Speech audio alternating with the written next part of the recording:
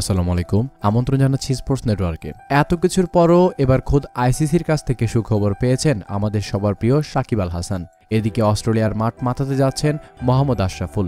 বিস্তারিত জানতে দর্শক শেষ পর্যন্ত সাথে থাকুন। আমরা সবাই জানি টি-20 ক্রিকেটের ফেরিওলা ওয়েস্ট ইন্ডিজের তারকা অলরাউন্ডার ডোয়াইন ব্রাভো। বিশ্বের প্রায় সব ফ্র্যাঞ্চাইজি ভিত্তিক লিগগুলোতে চেনা মুখ তিনি। টি-20তে সর্বোচ্চ উইকেট শিকারী বোলার তিনি। 455 ম্যাচের 436 ইনিংস খেলে তিনি 497টি উইকেট শিকার করেছেন। তার সেরা বোলিং ফিগার 23 রান খরচ করে 5টি উইকেট। এই তালিকায় 2 নম্বরে আছেন শ্রীলঙ্কার তারকা পেসার লাসিথ মালিঙ্গা।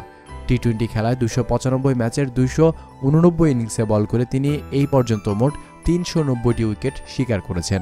ওয়েস্ট ইন্ডিজের আরেক তারকা অলরাউন্ডার সুনীল নারিন 336 ম্যাচের 331 ইনিংসে মোট 379টি উইকেট শিকার করেছেন। এই নিয়ে তালিকায় 3-এ আছেন তিনি। তালিকার 4 নম্বরে আছেন দক্ষিণ আফ্রিকার তারকা ইমরান তাহির। 290 ম্যাচের মধ্যে 276টি ইনিংসে বল করে 365টি উইকেট শিকার করেছেন তিনি। অনেকদিন ধরে সাকিব মাঠে নেই। এত কিছুর পরও আইসিসির কাছ থেকে সুখবর এসেছে সাকিবের জন্য।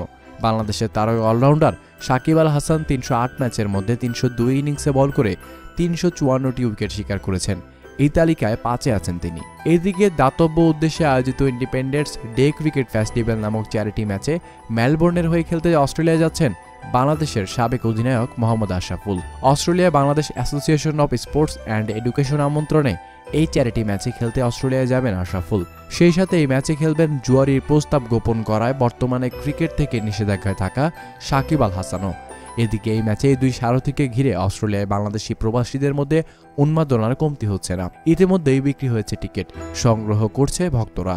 আগামী 28শে মার্চ মেলবোর্ন ও সিডনির মধ্যকার এই ম্যাচটি অনুষ্ঠিত হবে ভিক্টোরিয়ার প্রিস্টন সিটি ওভাল স্টেডিয়ামে।